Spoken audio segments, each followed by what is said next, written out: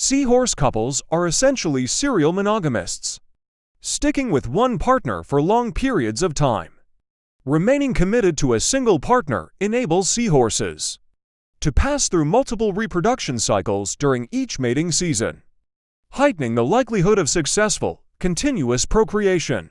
Over time, every morning, seahorse couples engage in ritualistic dances to greet each other, moving through intricate, rhythmic sequences of twists and twirls for minutes to hours on end.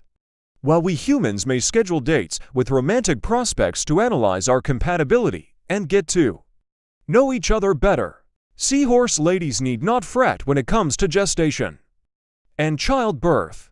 Stands remarkably unique in that it's the males that carry the burden of pregnancy, not the females. After their complex courting dance during a reproductive cycle, female seahorses will place their eggs into an oviduct in the male's body, which is housed in what's known as a brood pouch.